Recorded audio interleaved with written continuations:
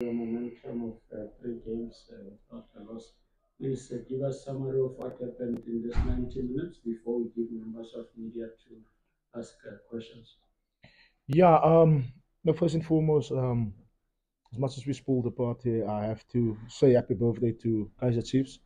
It's a club with a rich history in South African football.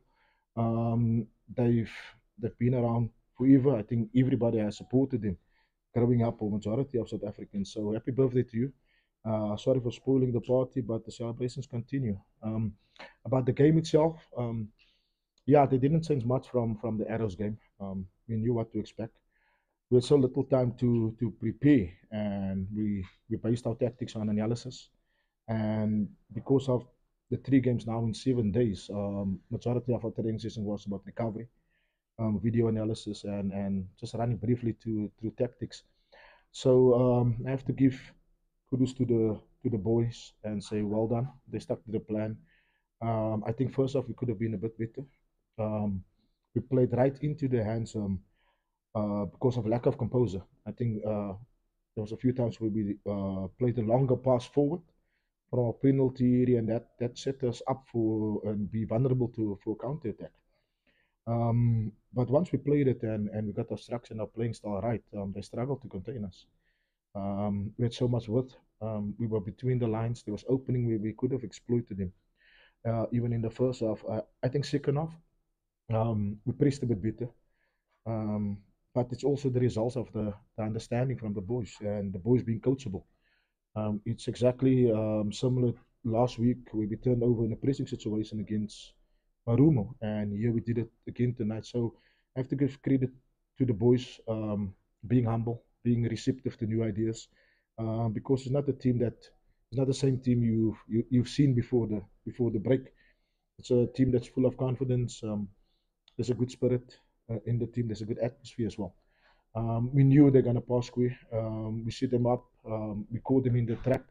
But other than that, yeah, we had to manage it. From the 79th minute, we decided, let's close shop. Let's weather the storm, and yeah, we came away with 3 points. So well done to the boys again. And yes, I want to mention as well that because of the atmosphere, the spirit in the team, there's a lot of believers in the team, and I would like to give all glory and all praise to God and thank Him for the 3 point as well. Birthday wishes received. Thank you very much. Members of the media, it's over to you now. The sharper the question, the many questions we're able to field. I've got timing that I will not reveal how much time I'm giving you. But if you go sharper, many of you will have a chance to ask questions. Roving mic, please.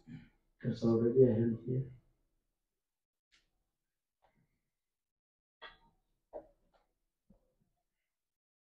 Coach Lorenzo from Agency Times. Congrats on the victory. When you were appointed, there was mixed reception, um, and you've been anchored by many club fans as a throw specialist. Mm. How sweet is this victory tonight at the game? Um, I think I came here in the MT8 final also and took a lead to KZN. Um, yeah, the banter from the supporters will always be there. I think in South Africa, we as coaches we don't get enough time to really settle. Took Swallows to promotion. I think in the first loss of the season, and then I got placed on special leave. So and then went to Amazulu as well. I think only a few games as well. There was no patience, and then yeah, parted ways. Yeah, because of the players, because of the support of the management, we're working together well. Uh, I think it's much better. The players here is very receptive. Where in the past we had a bit of in South African football, there's some big players, some big egos that you have to manage as well. And when that part of the coaching drains you, the tactics and the training take second spot. You understand? But here, because of this understanding, there's a want to win and a will to improve. That's all I can ask for. But I will preach patience, even from our supporters as well. I'm not talking about the Sekhukhune supporters. I'm talking about South Africa as well, because at times also owners take the cue from them. One loss, and then it's a different ball game for all of us. Arthur is at a club at one of the biggest clubs in Africa, and I support him 100%. That's what I told him now after the game as well. We want our local coaches to succeed at clubs like this. That's why patience, team to build. I think Kaizer Chiefs have the best talent and potential in South Africa here. Some young talent here. George Matlawa brought back from Portugal as well as Coach Matlachi, Sekhukhune. I had Slanti with me in there as well. So there's a lot of talent here in South Africa, and if Chiefs is patient, they will be they will close the gap between Sundowns and the rest of us. Thank you, Coach. Already a mic there. Please go for it. Coach, congratulations on the victory in Benjola and Kaizer. Coach, you just touched on patience, and a lot of youngsters that are good here, Kaizer Chiefs. You took over a club that was eager to climb up the league table, and now you just got 2 wins in the spring in 2023. How does that make you feel, and how does coaching the likes of Mato, Masati, and all those players who came as well make it easier for you to get a victory here? Thank you. Yeah, it should have been three in a row. I think we dropped 2 points against Amazulu. I think that was the one I wanted to win, but we dropped 2 points there. They got the man sent off. We should have wrapped up the game. So it should have been 3-3, but it's work in progress still. We had 6 weeks to prepare for our first game with the World Cup break. Um, and that's what I'm saying. It's still work in progress. I don't think we hitting top gear yet. But there's so much more we can get from this team as well. Yeah, coaching the likes with that talent, with caliber of players as um, the names you've mentioned as well. It's it's it's talent that should be nurtured. It's talent that should be given time and patience. But unfortunately, in South African football, you expect it to win from day one. We should really get our focus about what we have.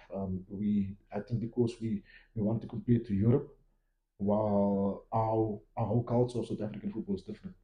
In Europe, there's no skipping of development stages. In South Africa, development is frowned upon. It's taken second nature. We neglect it a lot, and because of Europe, they come out of the academies, out of the development, age 17, 18, 19, fully developed socially, physically, tactically as well. Boys that manage the lifestyle, the finance, the social media. That's in Europe. In South Africa, we don't do these things. And now you're expecting youngsters 21, 22, 23 to come out as well and handle all this pressure at a club like Kaizer Chiefs, Sundowns, Pirates. It's not going to happen. And that's why once the 25, 6, 7, 28 year olds come through that space and made every possible mistake, as that's why the more mature player and the more player experience and the more player that's the better players in the league is between 28 and 32. So we are late developers and we can't seem to get it right then. And that's a fact at the moment. But it seems I think you have the best talent here. So celebrate now. I hope you have your party and have your cake and also give us some as well. Thank you very much, Coach. We'll take the last two questions and we ask Tabu to prepare the next coach. Good evening, Coach, and congrats on the win. Coach, if you look at how things are shaping up now in the season, today, for the last 2 days, Paris lost, Chiefs lost, just they lost, Supersport lost. Would you be tempted to say that it's for Sundowns to lose, even though you're halfway in the season? Yeah, I saw it in the media, the remark as well. But yeah, Sundowns are so far ahead of everybody, but because of the quality they have. I think tactically, every coach in the country can compete tactically against Sundowns, but it's down to the quality. There's no FIFA fair play in the country, and they can buy any quality they have. I think the rest of the clubs, if you don't have the best talent, young talent, we are settling. No disrespect, but we're sitting for average to good players. We Sundowns can just go out and buy whatever they want, and that's where FIFA fair play come in. And my bosses at Sekhukhune, or I think the rest of the country don't have the depth of pockets Mr. Mutsepe have. So So yeah, I think tactically, if you can compete with Sundowns, I think that shows you that if you don't have money, we can come up with a plan, can actually coach a team that can compete with Sundowns. Thank you, Coach. Coach, congratulations on the victory. Really from the CBC here. I think from where you are now, 10th. I'm not sure. Yeah, separated by only a point.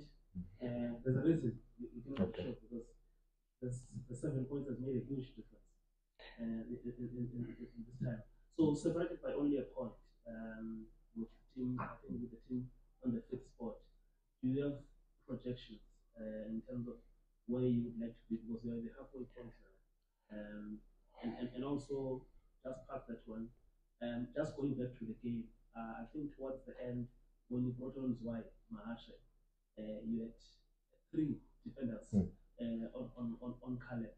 Is this based on what you had seen in terms of the danger he poses coming to this game? Because I think throughout the game, you had not really had only one defender on him. Yeah, because of the time and the scoreline. Chiefs at that moment have nothing to lose, and they can at that stage throw many numbers forward. We wanted to control that, and because they were overloading the sides as well. That's why once we brought on Zwei, there was a lot of space between the centre backs, and all of a sudden our fullbacks then can get closer to the crosser. I think you saw how many crosses came into the penalty area. It was just a tactical change to get some pressure on the ball in wide areas. That's purely it. It wasn't 3 on Caleb, but yeah, he's a good striker. He does pose aerial threat and physically as well. I think Gima and Danny had a handful with him, and yeah, just bringing extra height in there with Zwei to compete. The 7 points and what the other guys losing as well. Here we're only looking towards the next game, and the projection and the objectives was to move away from the relegation zone. I came in and the club was in 15th position, so at least we're moving now in the right direction. So I'm happy, and we just focus on the next game. I think the last time I took over a team at 15th position, we won the league.